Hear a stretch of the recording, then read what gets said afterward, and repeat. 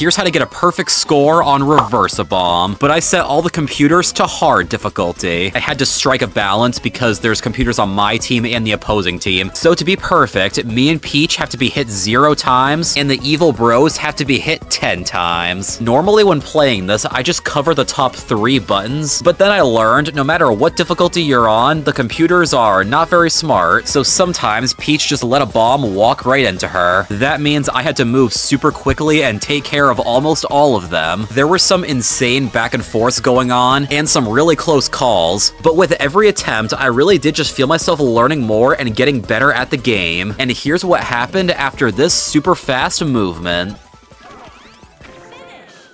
Yes! There it is! There it is! Let's go!